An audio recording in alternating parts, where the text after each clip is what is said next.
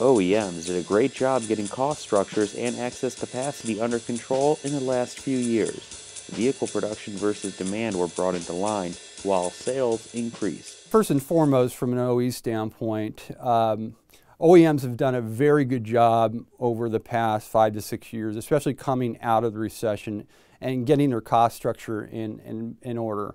As you well know, the bane of the industry was excess capacity, that and the labor issues that they were dealing with.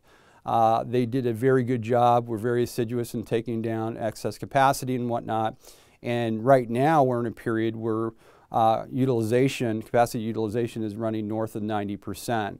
Now you may remember back in 2010 that figure was around in the mid-60s. So the industry's done a very good job on that, but we've been through periods of time where things have fluctuated, where capacity starts to build up.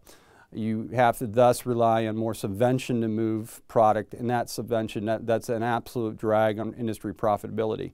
So far, the industry has been very circumspect in keeping better alignment between production and demand. And we feel that's one of the first and foremost issues that they have to deal with. That's a controllable for them, that they have to continue that discipline going forward in the event sales start to moderate, as we foresee that they will.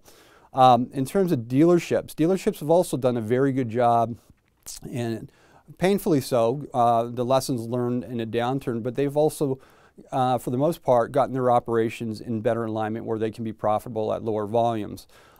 It's key to step back from the euphoria that we've had, because we have very strong years in terms of revenue and profit generation at both the OEs and the retailers, but to make sure that those lessons learned and the changes that we put together into the cost structure maintain, because the industry is going to slow. It'll grow more moderately, but it's approaching a natural peak.